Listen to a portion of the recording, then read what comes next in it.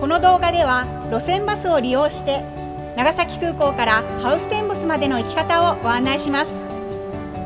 長崎空港でのバス乗車券の購入場所、バス乗り場はご覧の通り。到着ゲートを出てすぐの出口をご利用ください。バスは現金でも乗車できますが、事前に乗車券を購入しておくことをお勧めします。ハウステンボスまでの乗車時間はおよそ1時間です。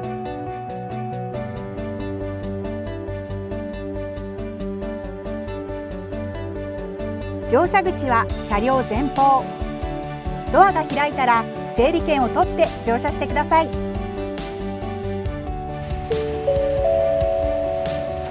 The next stop is Huis and Bosch. For your safety, please fasten your seatbelt. 目的地アナウンスが流れたら降車ボタンを押します。次、止まります。降車口は前方。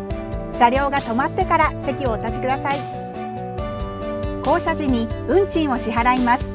現金でお支払いの方は整理券の番号と車両前方の運賃表示をご確認ください。お支払いは乗車券または現金を運転席横の運賃箱へ。整理券と一緒に投入してから降車してください。ハウステンボスに到着しました。ハウステンボスはどんなところ？詳しくは動画の概要欄からご確認ください。